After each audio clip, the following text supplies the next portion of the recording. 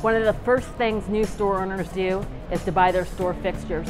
But one of the most important things that they should also do right after that is make sure that you have your product risers. And product risers can really change the look of something.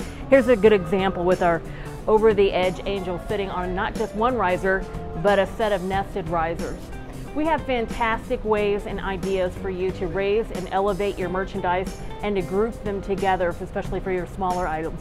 Let's take a look at some of the risers that you can get from Melrose International.